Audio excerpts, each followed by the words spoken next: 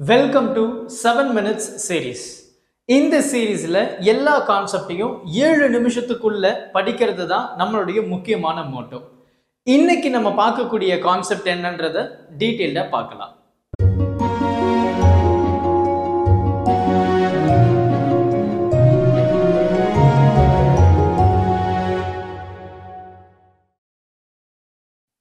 இன்னைக்கு நம்ம பேசக்கூடிய கான்செப்ட் வந்து ரொம்பவே ஒரு இன்ட்ரெஸ்டிங் அண்ட் இம்பார்ட்டன்டான கான்செப்ட் அப்படின்னு சொல்லலாம். AC circuit with inductor. So ப்ரீவியஸா வந்து பாத்தீங்கன்னா நம்ம ரெசிஸ்டரை கனெக்ட் பண்ணி நம்ம ஒரு கான்செப்டை பேசியிருப்போம். இங்க வந்து பாத்தீங்கன்னா ஒரு இண்டக்டர். ஸோ இண்டக்டர் அப்படின்றது வந்து எனக்கு ஆல்மோஸ்ட் சாலினாய்ட் மாதிரி தான். ஸோ இந்த இடத்துல பாத்தீங்கன்னா நம்ம வந்து ஒரு ஏசி சோர்ஸ் வந்து கனெக்ட் பண்ணியிருக்கோம். ஸோ இந்த இடத்துல என்ன ஆகும் அப்படின்றத நம்ம பேச போறோம். அதாவது ஏசி சோர்ஸ் வந்து இண்டக்டர்ல கனெக்ட் பண்ணும்போது இப்போ ஏசி சோர்ஸ் உடைய வேல்யூ வந்து நமக்கு தெரியும் V which is equal to V0 sin omega t or Vm sin omega t அப்படின்றதுல இல்லை EM sin omega t இல்லை E0 sin omega t எல்லாமே சேமாக தான் இருக்க போகுது. அப்போ இந்த சோர்ஸ் வந்து இந்த இண்டக்டர்ல கொடுக்கும்போது நமக்கு பொதுவாக என்ன தெரியும் அப்படின்னு இண்டக்டர்ல வந்து பேக் EMF வந்து ஜெனரேட் ஆகும் அப்படின்னு நமக்கு தெரியும். அண்ட் அந்த EMF which is nothing but minus L di by dt அப்படின்னு நம்ம சொல்லுவோம் இல்லையா, பேக் EMF.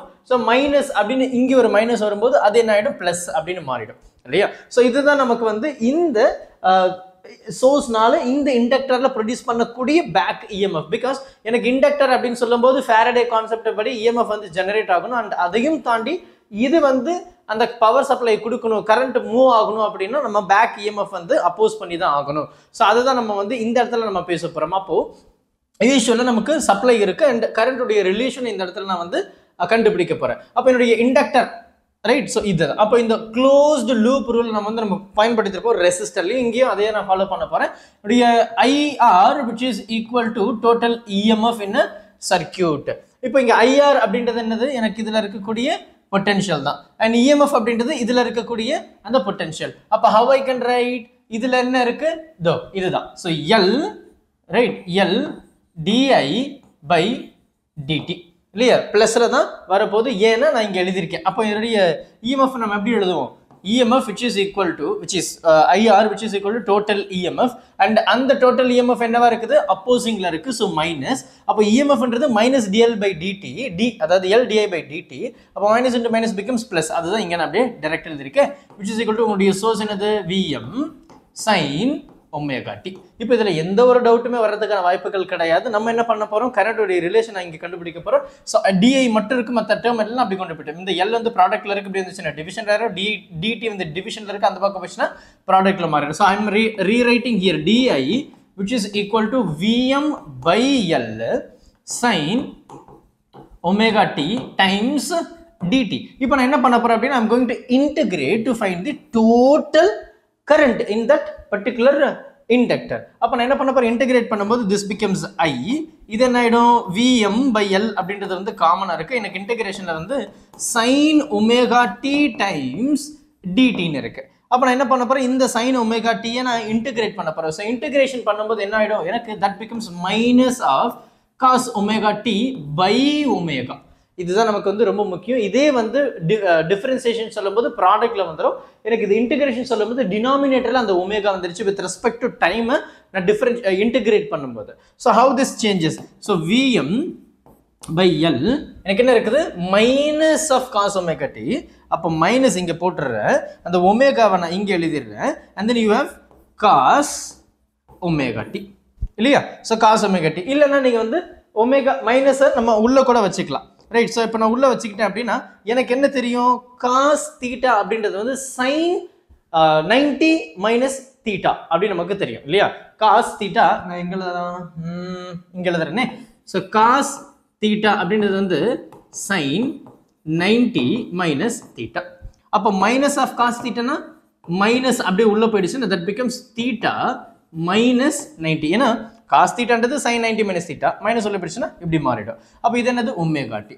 அப்போ டேர்ம் வந்து இன்னும் சிம்பிளா முடிஞ்சது பாருங்க. அப்போ how I can write Vm L, இந்த டேர்ம் நான் என்ன சொல்லிட்டேன், sin omega t minus 90 and இந்த ஒமேகா வந்து அப்படியே கீழே வச்சிருக்கேன். So this is your value. இதுதான் நமக்கு வந்து π/2 சொல்லியிருப்பாங்க, which is 90 டிகிரி. அப்போ இது என்னது, இதுக்கு ரிலேஷன் வந்து நமக்கு வோல்டேஜுக்கும் கரண்ட் இருக்கக்கூடிய பியூட்டிஃபுல்லான ரிலேஷன் தானே. அப்போ எனக்கு வந்து ஃபேஸர் டயக்ராம் எப்படி எழுதலாம், எனக்கு this is my voltage, right, if this is my voltage, நல்லா கவனிங்க, என்னுடைய இதுதான் வோல்டேஜ், எனக்கு கரண்ட் எப்படி இருக்குது 90 டிகிரி லேக்ல இருக்குது, பிகாஸ் ஒமேகா டி மைனஸ் π/2. அப்போ இது வோல்டேஜாக இருக்கும்போது என்னுடைய கரண்ட் எப்படி இருக்குது, இங்கே இருக்குது 90 டிகிரி பின்னாடி இருக்குது. ஸோ இதுதான் வந்து என்னுடைய கரண்ட். ஸோ அந்த இடத்துல நம்ம ஈக்குவேஷன் என்ன பார்த்தோம், ஒமேகா எல் விஎம்னு பார்த்தோம். அப்போ V/R, அப்போ இது வந்து வில் ஆக்ட் அஸ் R, ரைட்டா. ஸோ ரெசிஸ்டரில் நம்ம வந்து R எடுத்திருந்தோம் இல்லையா, அதே மாதிரி இதை ரெசிஸ்டர்னு நம்ம எடுத்துக்கலாம் இண்டக்டரை பொறுத்த வரைக்கும். அப்போ இதை இண்டக்டன்ஸ் அப்படின்னு சொல்லுவோம். So this is nothing but XL. அப்போ XL அப்படின்றது இந்த ஒமேகான்றது 2πf and then angular frequency and L வந்து நான் இங்கே வச்சிருக்கேன். இப்போ நம்ம முக்கியமான ஒரு விஷயம் கவனிச்சுக்கணும் அப்படின்னா, என்னுடைய frequency tends to infinity அப்படின்னா உங்களுடைய XL becomes maximum இல்லையா, மேக்ஸிமம். ஸோ நமக்கு வந்து போகுது. அதே மாதிரி நம்முடைய ஃப்ரீக்வன்சி வந்து ஸ்டெடி 0, அதாவது டிசியில் போச்சு அப்படின்னா ஃப்ரீக்வன்சி மாறாது, ஸ்டெடியாக இருக்கும்.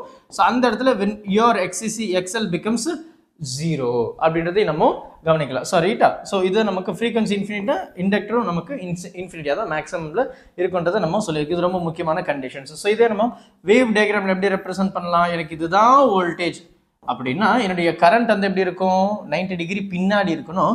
அப்போ இது 0வா இருக்கும்போது கரண்ட் வந்து -90ல் இருக்கு. ஸோ இதுதான் நமக்கு வந்து இருக்கிற முக்கியமான ஒரு அட்டம். அப்போ எனக்கு எப்படி போகும் அப்படின்னா, இதனுடைய வேல்யூ வந்து இது இங்கே இருக்கும், ஏன்னா அது 90ன்றப்போ இது 0, அதுக்கப்புறம் வந்து அப்படியே மாறிடும். இங்கே 0 இருக்கும்போது இங்கே 90, இங்கே 90 வரும்போது இப்படி. ஸோ அடுத்து வந்து எனக்கு அப்படியே கிராஃப் வந்து போயிட்டே இருக்கும். ஸோ இந்த மாதிரி ரைட்டா, இந்த மாதிரி நமக்கு போகும், பிகாஸ் அது 0 இருக்கும்போது இது 90ல் இருக்கும். ஸோ இதுதான் நமக்கு வந்து ரொம்ப சிம்பிளான ஒரு ரிலேஷன். அண்ட் இது வந்து பார்த்தீங்கன்னா அந்த ஒமேகா டி. பொறுமையாக பாருங்கள், டவுட் எதாவது இருந்தது அப்படின்னா மறக்காமல் கமெண்ட் பண்ணுங்கள். தேங்க்யூ.